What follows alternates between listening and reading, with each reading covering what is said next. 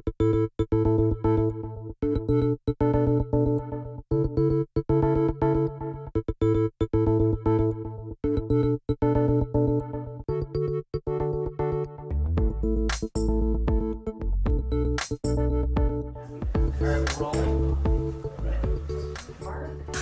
Matt Greenberg. I'm the chair of the corporate group at Troutman Pepper, where I focus my practice in private equity. Today, I'm joined by Jeremy Levy, who also practices with me in the private equity practice at Troutman. And today, we're here to discuss different perspectives and the outlook for 2023. So, Jeremy, welcome. Let's discuss what went on in the market in 2022. Thanks, Matt. Happy to be here. So, obviously, 2022. Lots of economic factors at play everyone's familiar with. There's the ongoing war in Ukraine, supply chain issues, that are still lingering from COVID. As a result, inflation, is taking off. The Fed begins its program to try and combat inflation. As a result, we get interest rates increasing, on a monthly basis, with every meeting that the Fed has. And so we're in a world in 2022 with a lot of uncertainty, and that's sort of the theme for 2022. And it's really, we're going to talk about it a lot today. It's going to sort of drive the situation in the market for 2023 as well. And so 2022, first half of the year went sort of slowly. Everyone took a deep breath from 21. Second half of 2022 ended off pretty normal, end of the year kind of market. Q4 was pretty busy. You had a lot of deals. I had a lot of deals. Lots of people were doing deals. So it was a down year off 2021. But I'm interested in your thoughts on this as well, because I have a lot of conversations with people about it.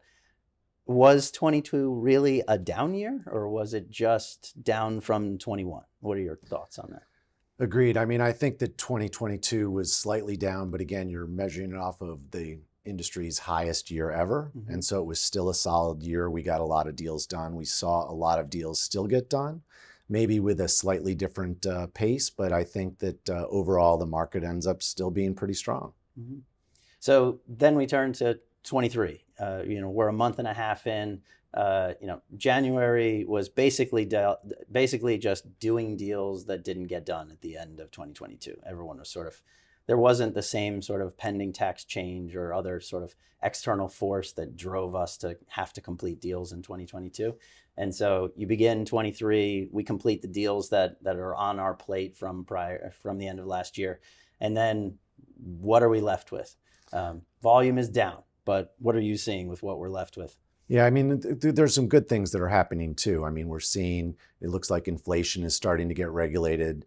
We're seeing the interest rate hikes slow down and hopefully stop. And we know that there's a lot of dry powder out there and funds that want to get deals done. So I think that it's going to be a pretty good year and continue to improve as the year goes on.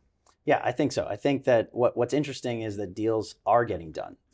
Volume is clearly down, but deals are definitely getting done. They're just getting done a little bit differently. The private equity investment professionals that I'm talking to, clients of ours, bankers and so forth, we've seen a shift in the type of deals. There are fewer auctions that are being kicked off. There are fewer auctions out there. And I think that comes down to the uncertainty that you referenced, right? You've got these, with all the rising interest rates over last year, the rising cost of debt, that created, that instilled a lot of uncertainty into the marketplace. And that, I think, drove more busted deals in 2022 than I've ever seen in my career. I think that now, at the beginning of 23, we've got a lot of sellers who are just afraid of a busted auction, right? A busted auction is bad for a variety of reasons. It can have a lasting impact on valuation, even on a subsequent auction. So it feels like while 2022, there were companies that were sort of testing the market and failing, now it feels very much like no one's really willing to test the market. You've got strong companies that are, good assets that are still coming to market and doing so with confidence. But I'm seeing far fewer auctions, being kicked off. Bankers are not sending out as many teasers. It just feels like deals have shifted. You're seeing similar things. I agree. The way that it really changed was you saw not just auction processes, but, back in the beginning of last year, you saw a lot of deals where people were trying to preempt the auction process. And then it became a slower auction process and deals getting broken. And so now you're in a position where you're seeing a lot of proprietary deals. You're seeing companies really thinking about whether or not they're going to market. But if they do, they're looking for things, like you said, of certainty. Can I get this deal done? Do I want to deal with any potential disruption? But I think that there's a lot of dry powder out there. There's a lot of great companies and a lot of great private equity firms that are looking to do smart things. And so I think you still see a lot of people in the marketplace.